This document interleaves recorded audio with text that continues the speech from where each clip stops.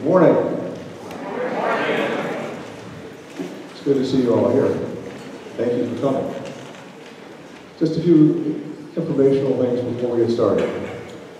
If you read the program that you had, there's a director's notes in there. And as is stated in the director's notes, this play is the culmination of a project started by sophomore and junior girls last spring. They wanted to do something to help the theater department, as well as be a project that would have an impact on the community. They wanted to make a difference.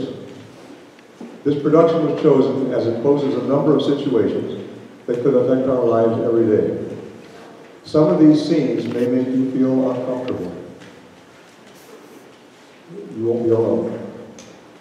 But we present them to make you aware that somewhere, sometime, maybe you or your friends may experience something similar. It takes courage to address these real issues. We hope that you take away some additional knowledge that will help you to cope if you should ever need it. There are 8 scenes, all of which are introduced by mimes who will chant the theme of each scene. Listen to what they say, because it's very important. They are not clowns, and they are not to be laughed at. This is very serious. Each scene is very serious and should be received as such. We hope that your experience is beneficial. There will be an FHN family counselor with brochures in the hall if you would like additional information.